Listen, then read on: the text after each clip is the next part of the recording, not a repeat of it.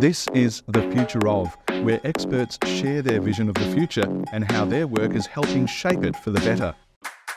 I'm David Karsten. Western Australia's coastline is a haven for diverse marine life and ecosystems. From humpback whales to sea snails, the region is rich in biodiversity. But rising temperatures, invasive species and pollutants are all threatening the future of many forms of sea life and their habitats. In this episode, I was joined by Professor Fred Wells and Professor Monique Gagnon from Curtin's School of Molecular and Life Sciences. Professor Wells is researching the impacts of higher sea temperatures, and Professor Gagnon is an expert on aquatic pollution. We discussed the factors impacting marine biodiversity in Western Australia. Now, if you'd like to find out more about Curtin's research, you can visit the links provided in the show notes. Professor Wells, tell us how long you have been involved in longitudinal research along Perth's coastline. Well, that's an interesting question, because I started off at the WA Museum in 1976, and it wasn't longitudinal then, but now, 46, 47 years later, it is longitudinal.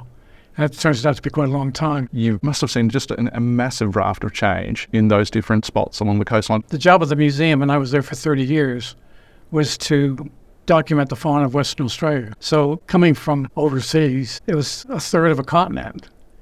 And so only a small task, really, they set you? Well, tiny, yeah, but it was good. It gave me an opportunity to go places that you'd never think of and do things you'd never think of. We had a trip to the Kimberley one time. We named 46 islands. But who would ever think that you'd name an island?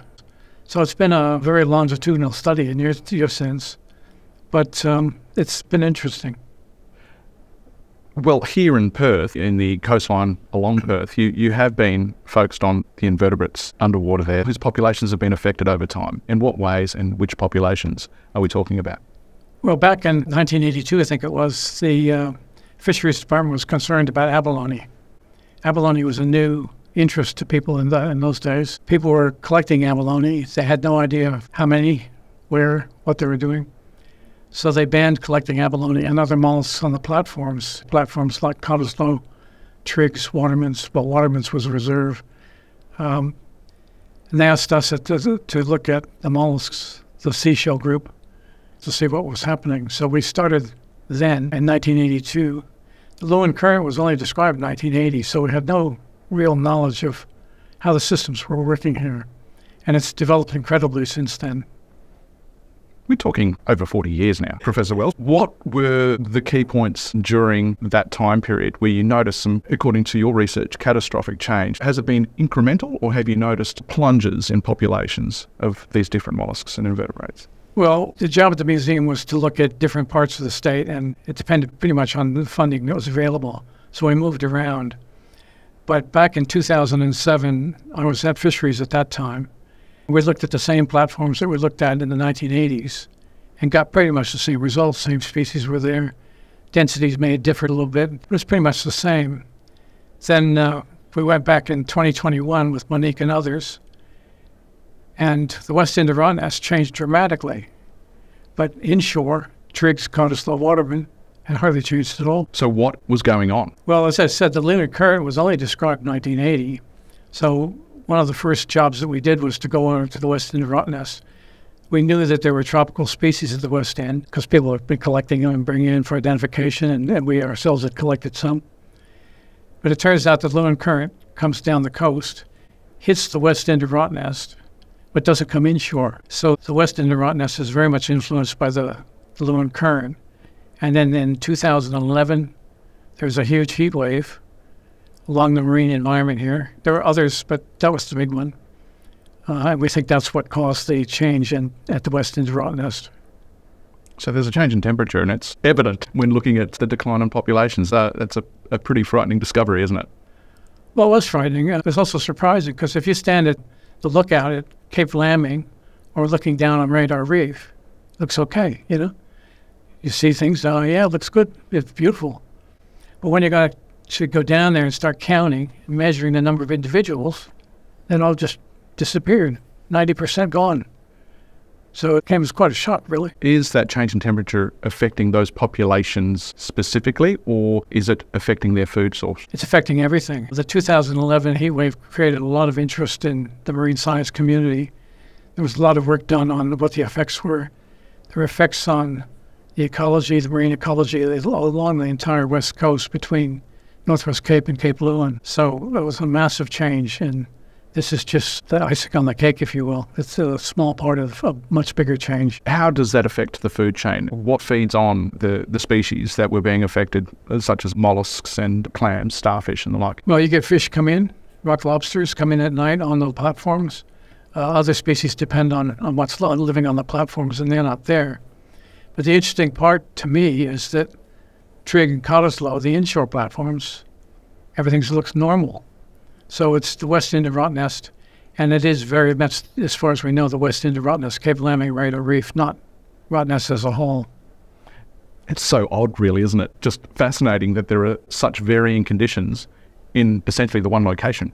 Well, we knew that to start with, because when we did the study in 1982, just after Lewin Current was described, the west end of Rottnest had twice as many tropical species as the east end, or as inshore. But if you look at density and biomass, it was much more important. So it wasn't just the number of species, but it was the number of individuals and how big they were. So the Lewin Current has increased in temperature. Is that the conclusion you've drawn? Well, the west coast is a hot spot for increasing sea surface temperature. But I think from the 1950s to about 2011, we're talking about 0.6 of a degree. But the 2011 heat wave was like 3 degrees up to 5 degrees Celsius for a short period of time. A short period, I mean months. So it's not a permanent increase, but it has created probably a permanent change in some of our environments. So the temperature has dialed back since then? It goes up and down. There's an increasing number of heat waves worldwide. Increasing number, but also intensity of the heat waves, so that the catastrophic consequences become more so.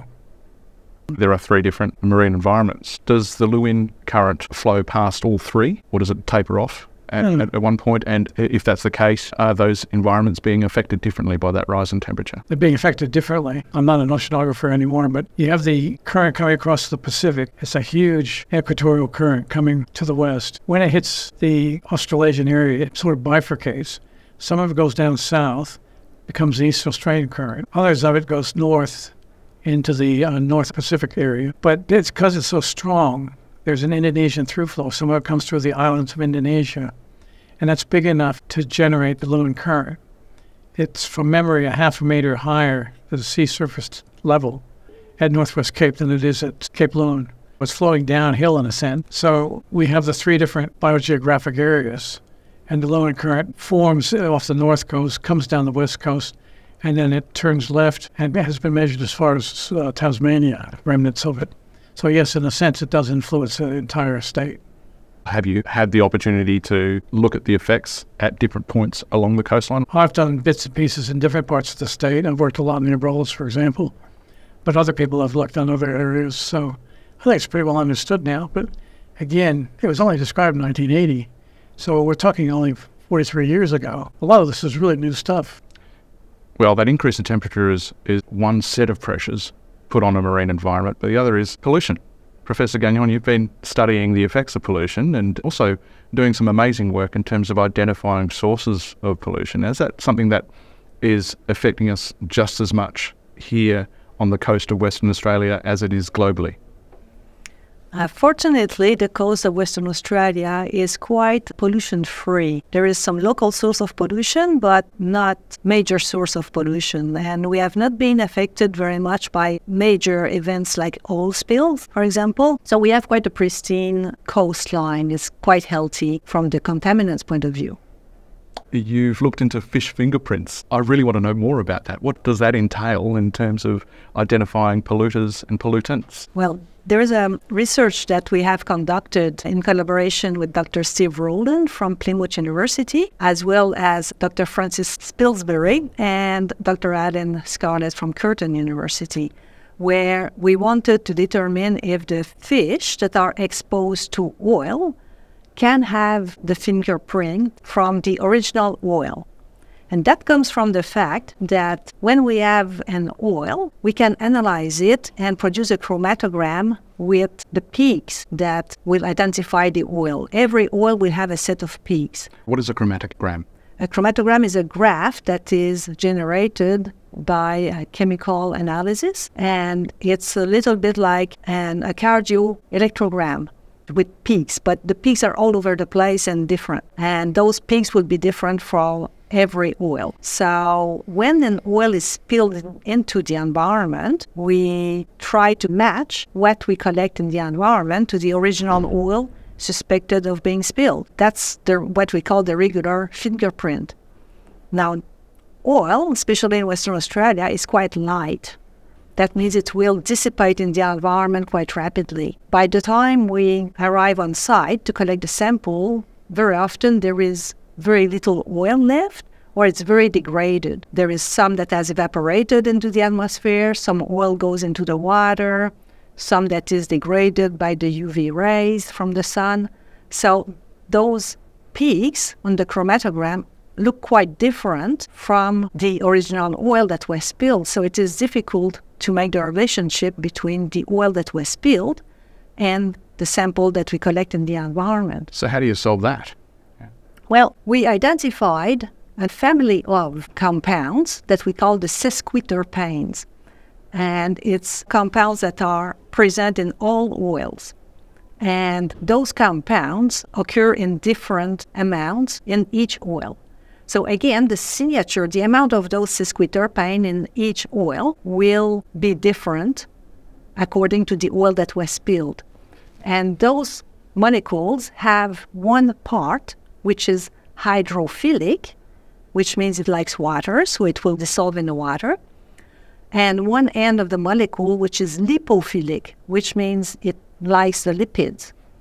Therefore, those contaminants, when they are in the water or in the food of the fish, they will accumulate in the lipid of the fish and not be metabolized, which means later on, when there is an oil spill, instead of collecting an oil in the environment that has been degraded and changed in composition, we can actually look in the lipid of the fish to see if the signature of those sesquiterpenes is similar to the oil that is suspected of being spilled.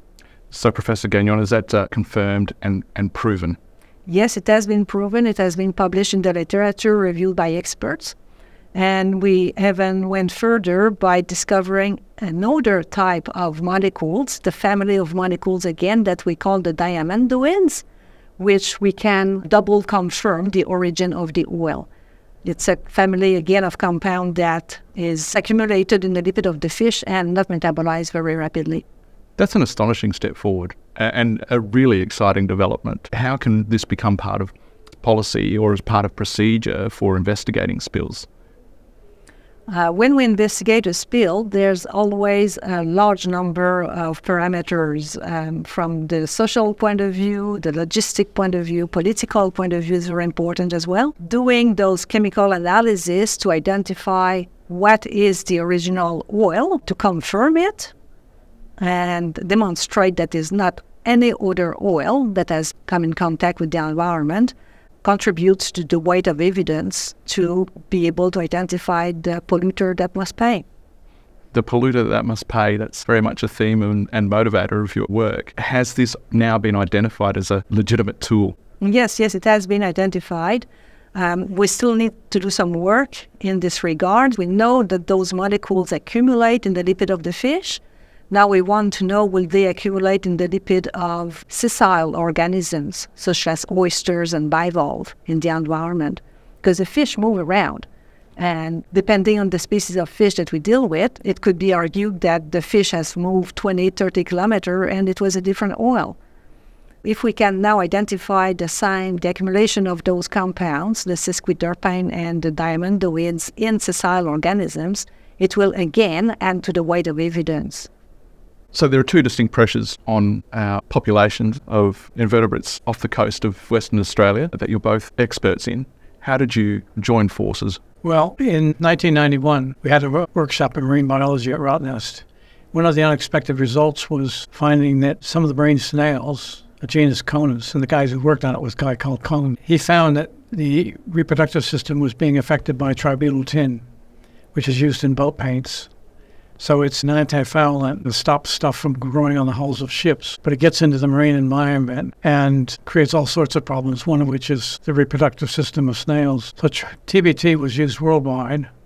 It was banned in small vessels under 25 meters by the EPA in Western Australia in 1993. We looked at it in 1996, and there was some improvement in the snails at that stage. But then Monique and I got together 25 years later and looked at how the snails were going at Rottnest after there was a progressive series of state, national, and international regulations on tributyl tin being used in vessel paints. So it's now banned globally? Well, in international shipping it is by the International Maritime Organization. So that covers most of your big ships. Small coastal vessels in individual countries may not be covered. But we looked at it 25 years later and the snails all over covered. So it was good. A great outcome. Are you still collaborating on research to this day? We are doing invertebrate research together, and we are assessing variety of anthropogenic pressure on various environments, just like our recent study at Cuttle Slough, Trigg and Watermans, which has demonstrated that those platforms were actually quite healthy despite the fact there is road runoff, there is the stamping pressures from people walking on the reef or collecting shells, etc., and a lot of sun strain on those invertebrates. Despite all this, they look quite healthy, probably thanks to the good water exchange that is occurring on those platforms. Professor Gagnon, you studied originally in Quebec? Correct. In 1970, there was an oil spill off the coast of Nova Scotia. Was that ever spoken about in your childhood? And the effect that had on the local wildlife there? It was the SS Arrow. No, this is not something that has been discussed, but I did read some documents, some articles that were showing that because this environment is quite cold and summer is quite short, there's very little degradation of that oil. And some colleagues have collected some samples of oil between the rocks where there's not a lot of bacterial growth and not a lot of light or water movement to help with the degradation. And it was 4 to 5 years later at the time, the oil between those rock crevices was identical to the original oil. So there was no degradation occurring because it's quite a cold environment. So Canada is a great place to store oil. It would be, yes.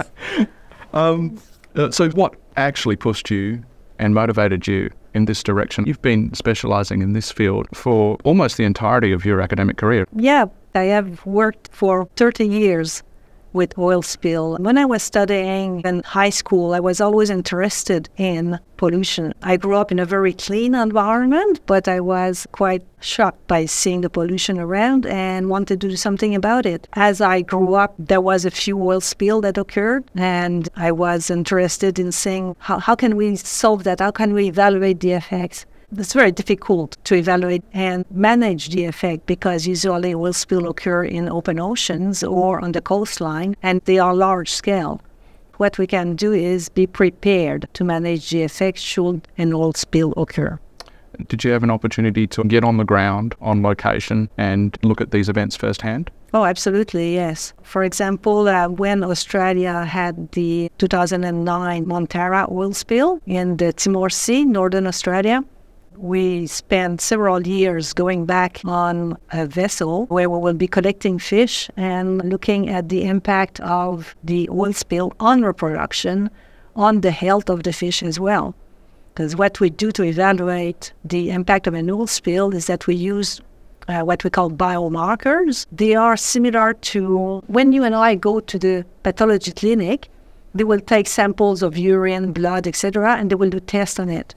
And then they will give you your health status. We do the same thing with the fish. We collect biopsies, we get them to do the test, and we can see if the fish is healthy or not. So we went back for many years on a vessel in the Timor Sea collecting fish in the area of the spill as well as outside the area and getting them to pass a health test to see if they were healthy and recovering. So that's one reason why I really like the research that I do, is that I'm paid to go fishing. Professor Wells spoke earlier about seeing the tangible effects of taking a toxin out of the environment and watching a population recover. How long does it take, in your experience, for a population of fish to actually recover in terms of stocks and health after a catastrophic oil spill?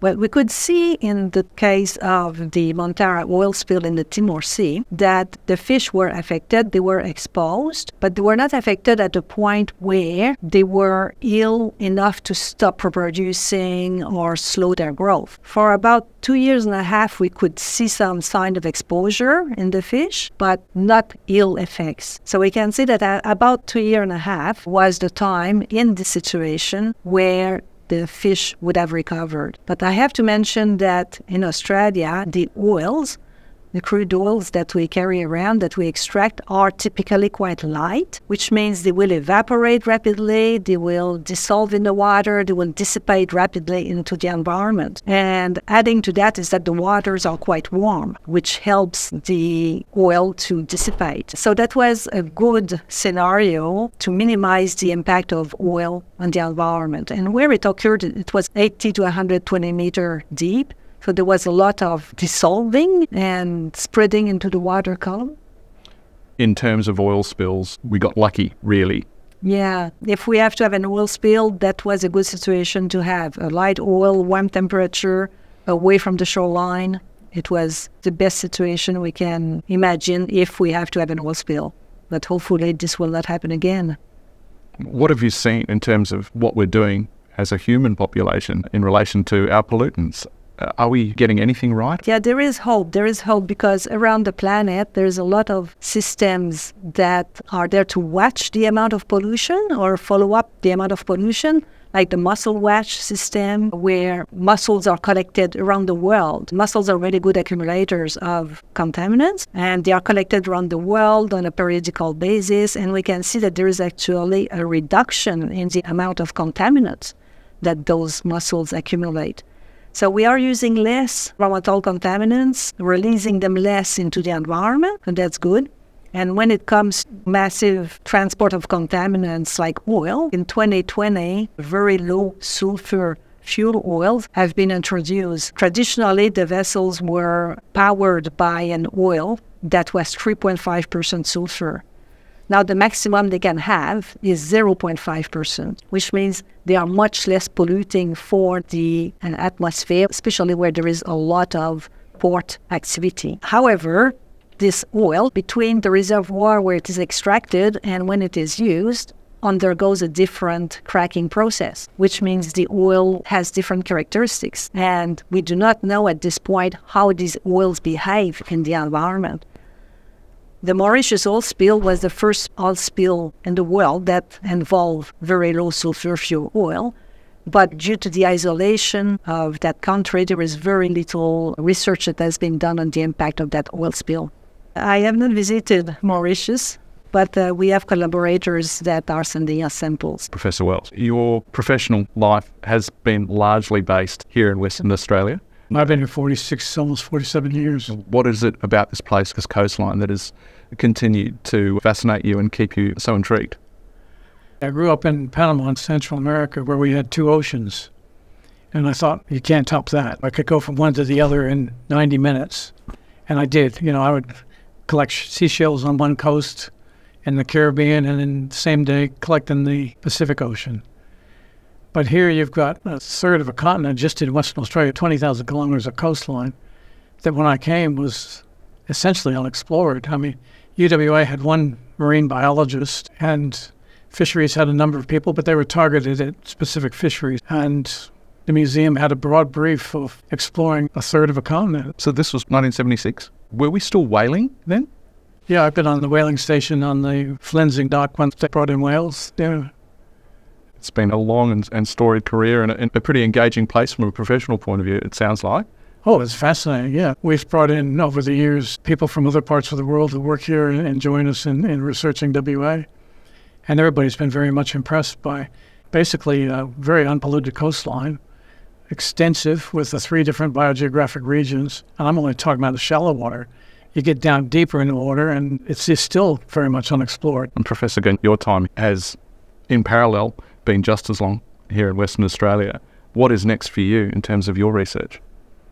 Oh, I'm looking forward to investigate this new type of oil, the very low sulfur fuel oil, and how we can fingerprint those oil and to see how we can identify the oil of origin that has been spilled, because despite all the precautions that are taken to avoid oil spills, unfortunately they will probably happen again, and we need to be prepared. It's a very worthy mission, and it's one that we have no doubt that you'll have success in. Thank you very much for your time today, Professor Gagnon and Professor Wells. Thank you very much both. Thank you for having us.